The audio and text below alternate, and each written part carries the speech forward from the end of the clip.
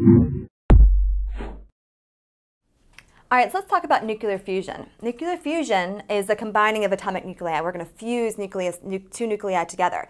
Well, why would we go about doing that? Let's look at this graph here. This graph, on the x-axis, we're going to have mass number. On the y-axis, we're talking about binding energy. And binding energy is energy needed to break 1 mole of nuclei into its nucleons. So it's how much energy it takes to break apart a nucleus. So here, this band on the middle that I'd written is at mass number about 60. And notice it has the highest binding energy. It's going to take a lot of energy to break apart that nucleus. Things that have a higher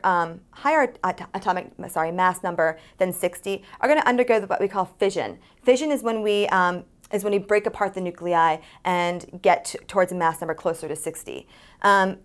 Over here in the low mass numbers, we're going to go through fusion. We're going to push those nuclei together to get it to a very stable nucleus of 60. So let's talk about nuclear fusion a bit more. All right, so here we have four low atomic numbers, the smallest atom, hydrogen. We're going to fuse those guys together, and we're going to release some beta particles or electrons and 2 helium nuclei. And notice a lot of energy is going to be released. This guy is a little bit more stable, as you can see, than this guy. Okay, so how does this go about happening? We have to actually bombard these hydrogen particles together at very, very high speeds in order for them to fuse together. Because don't forget, when these guys get close to each other, when these nuclei get close to each other, they're two positive things. They're going to repel. So we have to have tons of energy to overcome that repulsion to get them close enough together where they're going to bind and fuse.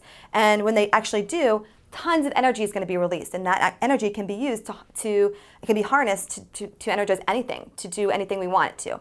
So why don't we use this, if a lot of energy is being produced, why don't we use this instead of nuclear fission? Because nuclear fission is what's actually used in nuclear power plants, and they actually give off byproducts that are pretty harmful. So here's some pros. Let's go over the pros of talking about nuclear fusion. Well, the things that we need to do nuclear fission, fusion, is we have high abundance of them. So we have these small particles on the planet, hydrogen, helium, things like that are very small, that we have a lot of. On this Earth, we have a lot of these smaller particles. We don't have as many bigger particles that are used for nuclear fission. And so that's a really good thing that we have a lot of them. We also get no radioactive byproducts, meaning nothing from this reaction is harmful to the environment. Helium atoms are not harmful to the environment. Beta particles are totally fine. So we have no radioactive byproducts as we do when we talk about nuclear fission. We also get significantly more energy when this reaction occurs. A lot more energy, thousands of times more energy with fusion than we do with fission. So again, why don't we ever use this? Well, here's why. It's really, like I said before, it takes a lot of energy to overcome that repulsion force that those two nuclei have together. So it's going to take a lot of energy to sustain and initiate this particular reaction. Think about it. This reaction, fusion, actually happens in the sun. The sun is extremely hot. It takes a lot of energy for that reaction to happen. It's only achieved at high temperatures, 40 million Kelvin. That's insanely hot. It's actually impossible to find a container that can harness that sort of not harness, but that can contain that sort of high temperature. It's actually attained in atomic explosions. We need atomic explosions to actually initiate this temperature, or the temperature and this actual energy needed to actually have the reaction move forward. So can you think of it as a container that can contain that?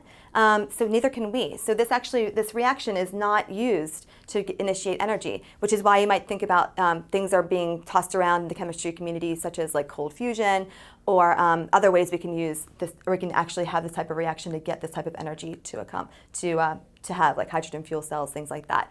So for now, we're going to stick with nuclear fission, but hopefully in the future, nuclear fusion will be the way to go.